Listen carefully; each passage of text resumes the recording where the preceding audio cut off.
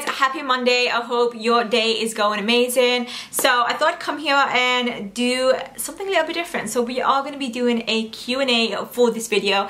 I asked you guys to make it a bit more different, a bit more juicy. I want you guys to ask me like questions that you've never really asked me before, and you guys went in. So I'm really excited to be answering some of these questions. I haven't really had a look at them. I just asked you guys on Instagram and then I screenshot it. A few days later, here I am about to sit down and film this video for you guys. So like I mentioned, I literally don't know like what you guys asked me at all. I'm literally gonna sit down and do this, and it's gonna get personal. It's gonna be interesting, and that's for sure.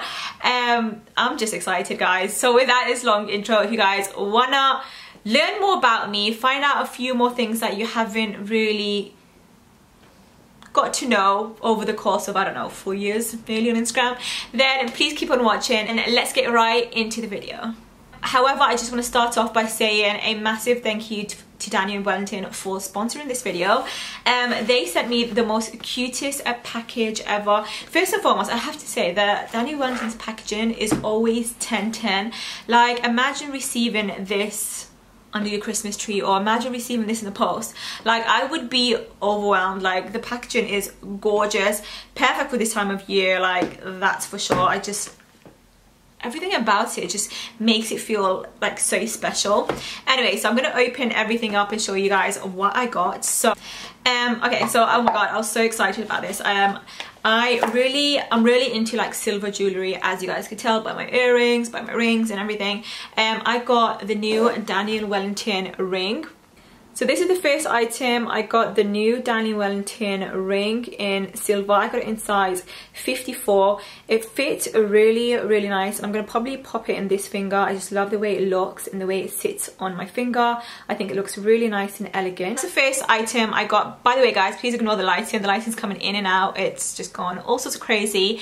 So please ignore that. But yeah, that's the first item I received and I am obsessed. I just love the way silver, like white gold, just looks. It's beautiful. So I'm very happy with the first package. Like, it's such a huge packaging for such a small ring. I thought it was going to be like a small little, you know, one of those ring boxes, but the fact that it's like massive, it's kind of cool. The next item I received is the bracelet, the matching bracelet that goes with it. And the bracelet is very small, it's tiny, it's very elegant. I just think it looks really nice with the ring and the bracelet.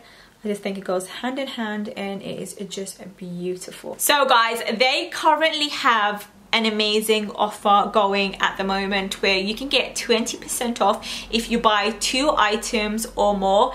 And not only that, guys, you can get an additional 15% off when you use my discount code, which is Amina Chebbi in capitals.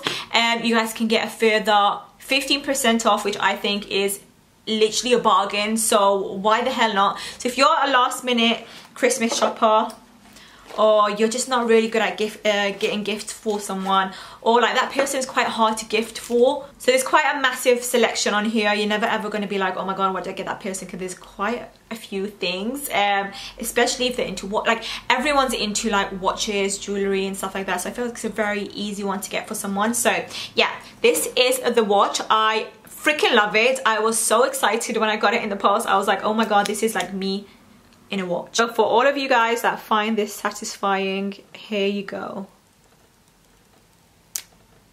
That is the most satisfying thing literally ever. Look how gorgeous the watch is up front.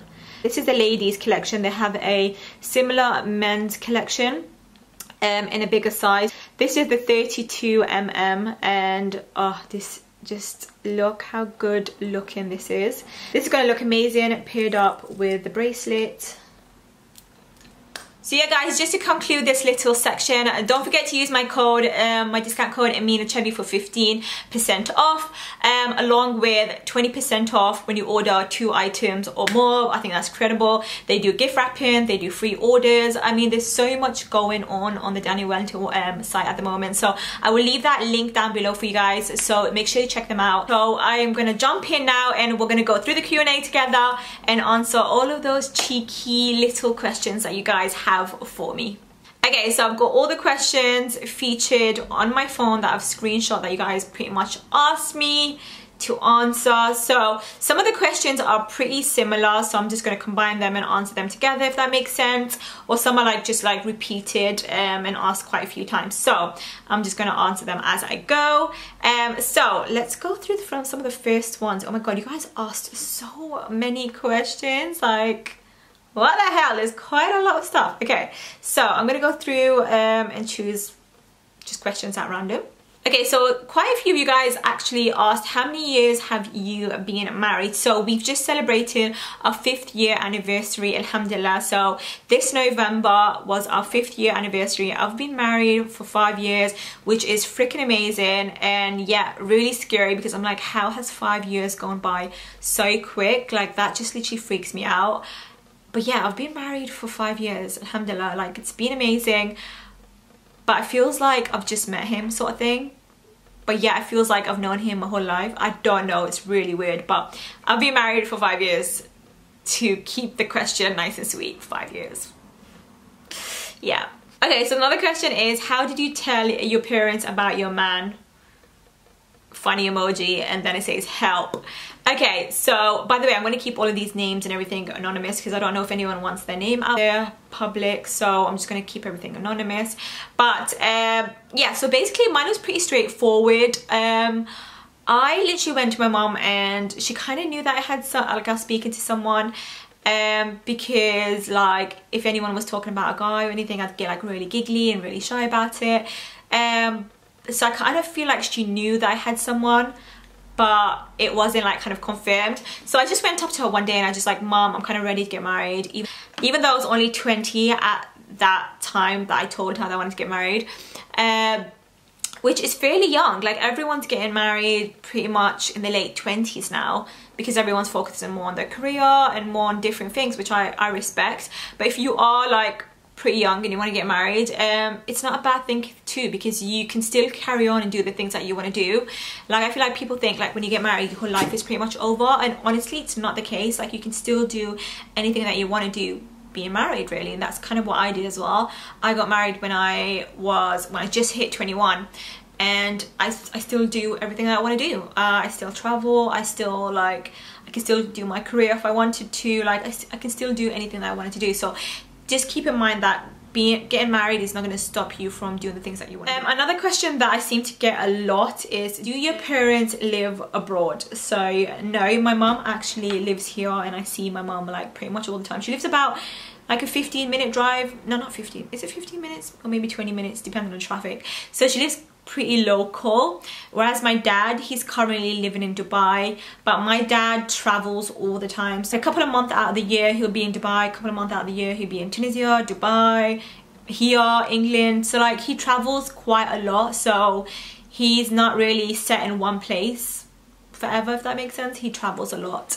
And so does my mom. So like, she's currently in Dubai literally as I speak, and she just went last week, so she's going to stay there for a couple of months there to chill with my dad. So my parents are just always on the go all the time, so they're never really set in one place. Basically, retired life is pretty much the one, that's for sure. Another question I got is, why aren't you active on YouTube? No vlogs or videos. Actually, you're very mistaken, because I upload on YouTube very frequently now. I feel like I post at least 2 videos a week currently. I say currently, yes, I know sometimes I'm very naughty. I can go like 2 weeks without uploading, which I've stopped. Okay guys, I've stopped. So now I upload more or less like 1 video a week, which I feel like is very reasonable, and a lot of YouTubers do that. So unless you're not subscribed to me, unless you're not seeing my videos in your subscription, which makes me very sad, guys, please press the notification button on top of my videos and be notified, so you can be notified when I upload my videos. It's just like a little bell that you need to press on top of the video, and you'll be notified when I upload my videos. I would really appreciate it, because I have actually realized that a lot of people don't really see my videos anymore, and that makes me so sad, because I put a lot of effort in my video, and it's really like well thought out. So the fact that you guys don't get to see it makes me really sad. So to answer that question, I do upload videos. I upload a video like every week, or sometimes if I'm free like twice a week. So please, if you don't see my videos, just make sure you press notifications so you can see my videos when I upload. Yeah guys, I've been on YouTube for like coming up to 4 years now, which is literally insane. It blows my mind, like literally blows my mind. So I'm an OG, okay? I've been on this for so long. I feel like I'm one of the old people that's been on YouTube for ages. You know, one of them, do you know what I mean? Yeah, that's me. Another question, actually the same girl asked me the same, another question. She's like, do you still suffer from anxiety, and are you better now? Or are you better now, sorry. I have always suffered with anxiety for the longest time ever. It's a lot better now than it was before, alhamdulillah. Like, I have pushed myself to do things that I am not comfortable with, and I feel like that's the only way forward in this situation. Like, you have to sometimes force yourself to do things that you don't want to do, but that's just the way forward to move ahead and to fight this anxiety. So if you're suffering with anxiety at the moment, I would say one way to help you kind of get through it is honestly fight it. Even though it's easier said than done, and I get that. I hate it when people are like, oh, just do this, you'll be fine. And sometimes you just feel like saying, shut up, like literally it's not that easy. So I totally get where you're coming from. I know if you're suffering with it, it's easy for someone to say, oh, you'll be fine, you'll get over it, it's just a stage. I hate it when someone says that, when someone said that. But honestly, like, the best way that helped me get through it is honestly face it, foot forward. Like, just literally go ahead and do the things that you think you're scared of, or you may not think you're capable of doing so. So like for me, I get a lot of like travel anxiety. Like, I feel like something's gonna happen to me when I travel, or like I'm not in my safe haven, my safe place. So for me, more or less, it's traveling. So honestly now I like just fight it. Like I'll drive on the motorway, I'll catch a train to this, that and the other. Even though like sometimes I'm scared, or like my heart's beating and I feel like something's gonna happen to me, I kind of distract myself. So I listen to like Audible, or I like play games on my phone. I like watch a movie on my iPad or my laptop or something. I'll take stuff with me just to kind of keep my head kind of distracted.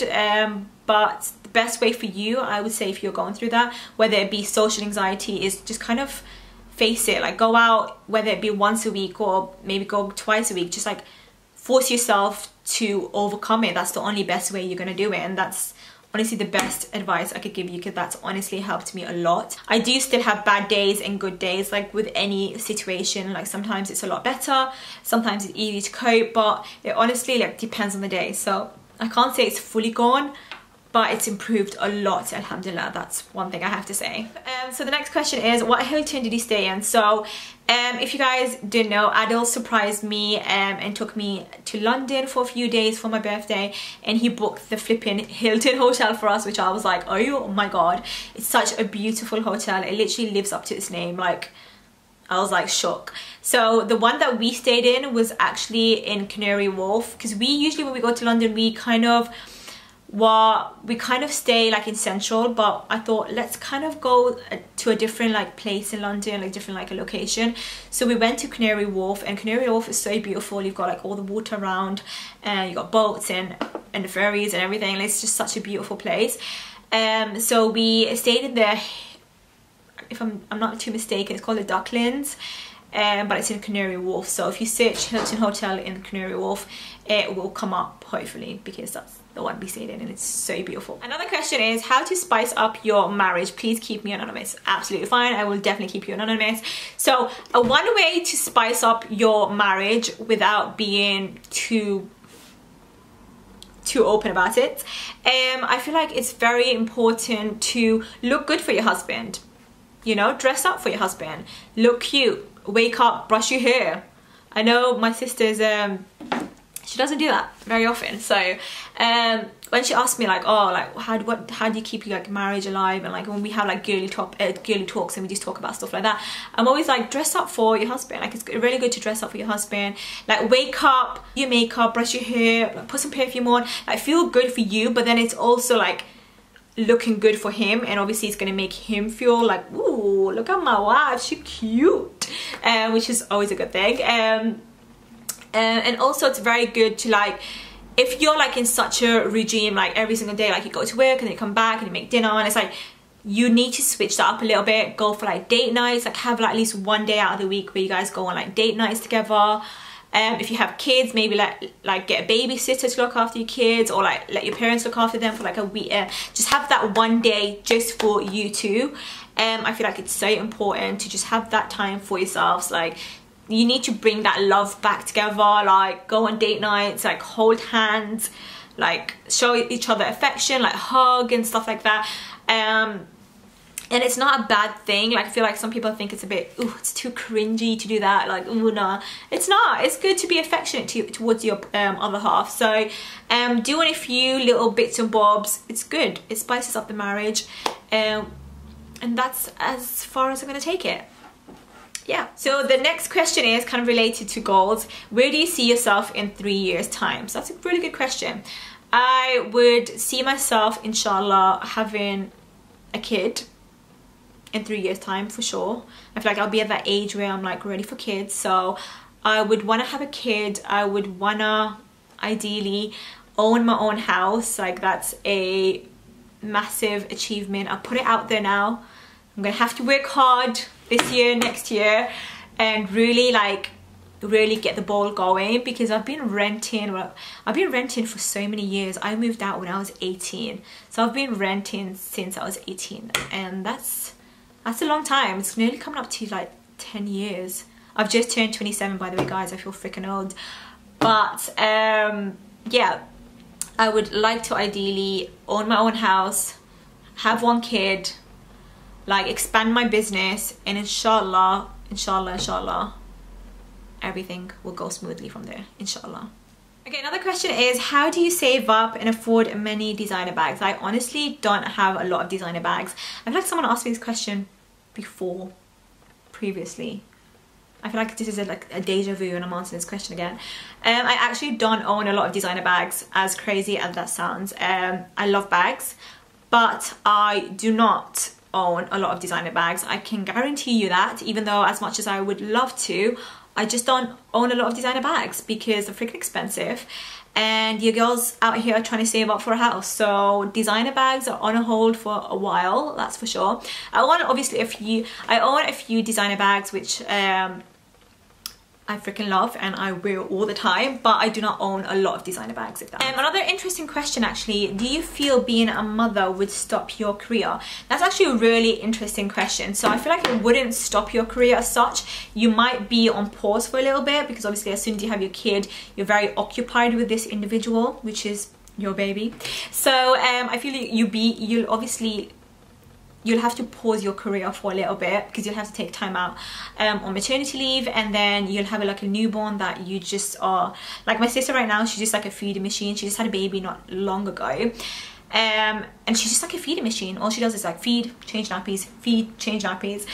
She is starting to go out now, which is good, but I feel like for the first few months, literally your life is just surrounded by this kid, and you just kind of have to you have to work around it, you have to work around your career. So I feel like it wouldn't stop it, especially if you own your own business. You can just take time out, and like say the baby's like obviously sleeping, you can do it during like between feeds, or like if someone's looking after your kid, you could be working and doing other things. So I feel like being a mother wouldn't stop your career as such, but it wouldn't be the same. Of course, you'd have a lot more time to do. If you're single, or you're free, or if you're free and you haven't got a kid, like you have no responsibility. You can just get up and go and focus on your career. But when you have a little one, you're not thinking about you anymore, you're thinking about this individual. So of course it's gonna have a bit of a toll on your career, no doubt, but I feel like it wouldn't stop your career, if that makes sense. Hope it did. Person asked, how much do you weigh? And she put the eye emoji.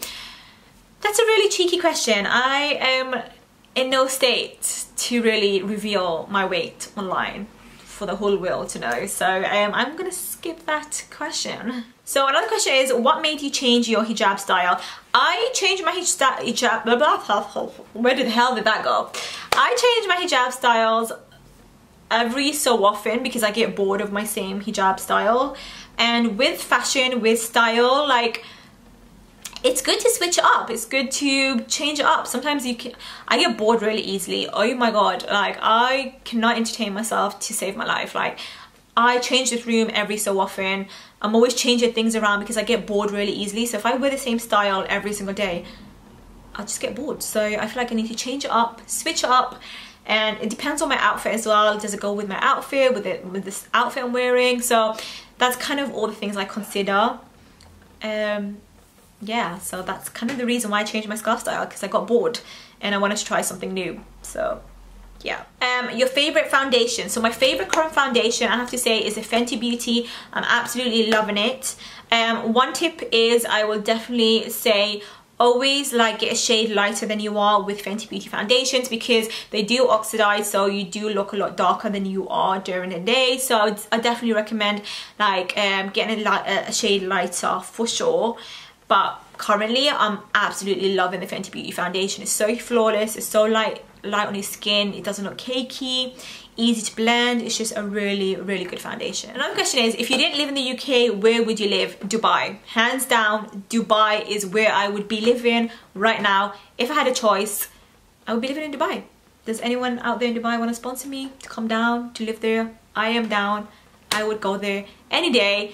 I just wish it wasn't as expensive to live in Dubai, but one country, Dubai. I would literally leave the UK and move to Dubai happily, honestly. Everything about Dubai is just beautiful. You wake up and it's sunny every day. You wake up and it's so like hot, warm, and it's just, there's so much to do. You're never bored. I feel like where I live in Leicester, there's not much going on here, so it's pretty boring. Another question is, what was your job role before being a YouTuber? I was actually a supervisor in Boots. I was a makeup artist there, and I was a skin expert. So yeah, I absolutely loved that job. I actually did it while doing YouTube, because I could do both at the same time. I loved that job so much. It's just unfortunate because we had a new manager that came through, and she was mean as hell. I did not like her at all. Like literally everyone that was working with me at that time left because of her, which is really sad, because you know what, we were such a good team and we worked so well together. But since she came, everyone just left. They just, you know what, a manager makes a huge difference in a workplace. If you have a good manager, honestly, like work will feel completely different for you. But if you have such a horrible manager that's always on your back, always watching over you, it's just going to make work feel just depressing, and like you're always on edge, and no one wants to feel like they're always on edge. So to be honest, I had such an amazing job and I absolutely loved it, but I left because of my manager, and everyone else that was working there that was working with me left because of the same reason, which is sad. But I'm doing the job that I love at the moment, and I'm running my own business, so I'm, alhamdulillah, like I'm so blessed to be able to do what I do and work from home. I'm literally so blessed. So yeah. Another message, well, it's not a message, she's like, you are the most gorgeous person I have ever seen. Oh my god, thank you so much. That literally has made my day. Thank you, thank you, thank you. That's so sweet. I think I'm going to leave it here, guys. I feel like I've answered quite a lot of questions. If you guys have any more questions, if you guys want me to do another Q&A, just simply leave it commented down below, and I will answer it in my next Q&A. I hope you guys are having an amazing day, and I shall see you guys really soon in my next video. Peace out. Bye.